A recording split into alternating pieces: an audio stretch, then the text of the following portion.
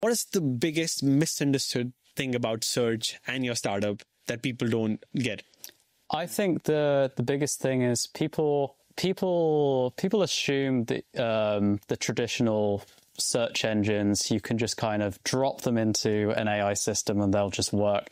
People don't realize that they were built for humans. They just return links and like small bits of snippets. It's like AI isn't learning much from this. We need to build it from the ground up. If you're building